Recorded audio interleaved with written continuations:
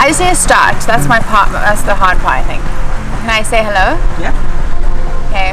Hi, my name is Stephanie. I am the co-owner of Kunjani Craft Coffee and Gallery. I own it with my mum, and we opened in February of this year. Took our time, you know, mum was running an art gallery on 5th Avenue. I was in school.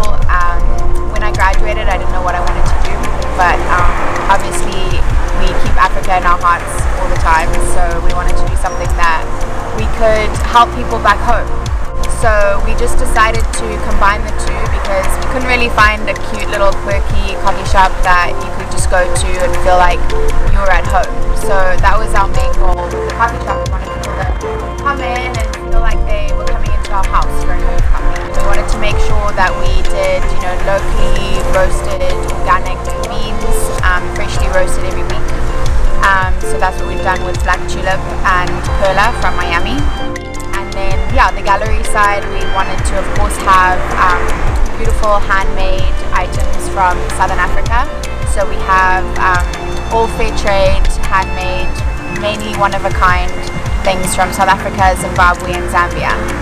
And we touch 300 people's lives directly from just the purchasing of the products that we have in our galleries. My passion, my baby, is the Kunjani project, and that is our non-profit that we have recently started, and that is something that I'm 100% passionate about. Of course, the gallery's great, the coffee shop's great. Who doesn't love coffee? But that is that's my passion. That's what I'm all about. I wanted to call it the Kunjani project because I didn't want to hone in on just one cause or just one area. I didn't want to just focus on, you know, water or animals or children or something like that. I wanted it to be the project so that we could do a number of different things and we weren't just tied to one cause. The Kunjani project for wells and boreholes in Zimbabwe, that is the first thing that we're going to be doing, and we're super excited about that. There's a huge need for wells and means of getting clean water to people, and it's crazy when you start looking into it. You realize how bad the situation is and how lucky we are living here, which is one of the reasons that I think I had a hard time when we first moved here in 2007. It's just a very different way of life. Of course it would be. Zimbabwe to Naples is a huge change, but just I think the perspective is completely different for us. You know, growing up in a third world country, you focus so much more on human connection and interactions and just, you know, being around people and stuff like that. You focus less on material possessions, but it's always driven me to want to do something back home, which is why the Kunjani project is an absolute dream for me, and I'm so excited. I can't wait for it to take off and for us to actually start doing stuff in Africa. And so one of the main things that I wanted to do with the Kunjani project is actually go and be on the ground in a very hands-on, direct way. I know exactly where the money that we raise will be going. I will be able to say it's going to help this person and this person and this family and this many children, and have very real life, accurate information about who is going to be affected by the work that we're going to do. And that's something that is extremely important to me because I don't want it to just be another fundraising campaign or something that we do that's not tangible. You know, you raise money and you send it off and you hope that it gets to the people. No, like I wanted to do something that I could actually be there, take a team of people and even go further and change some people's perspectives from here, you know, and we'll be there with the people that have hardly anything, but they're so happy and they're so grateful.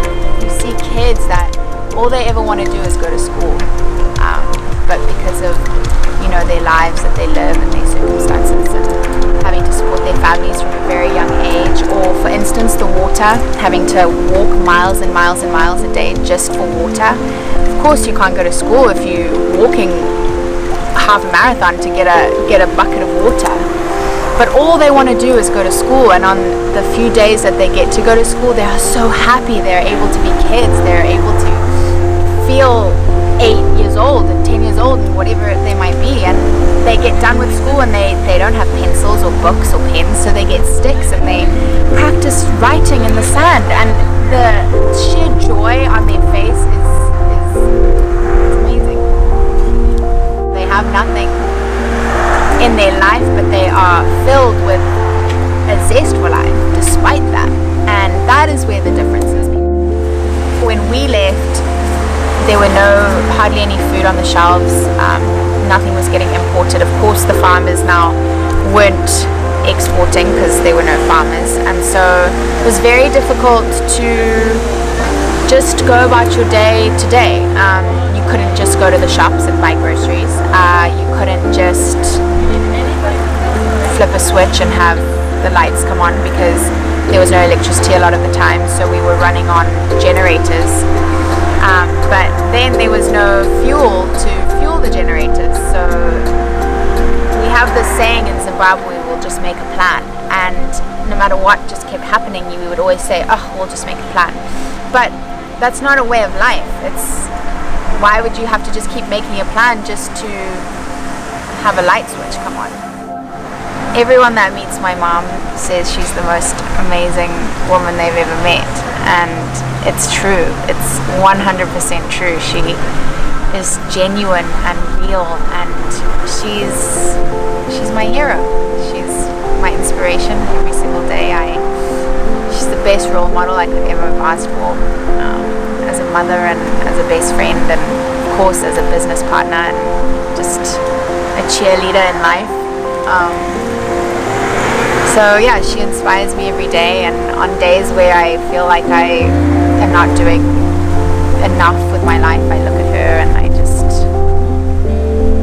know that what we're doing is making a difference, and if you can just touch one person's life, you've done more than you did the day before. And yeah, our motto is lifting each other up with love, and that's what we do as a family, and that's what I try and do with my my friends and the people around me, and that's what we will do in Africa. We just love. Love is all we need. So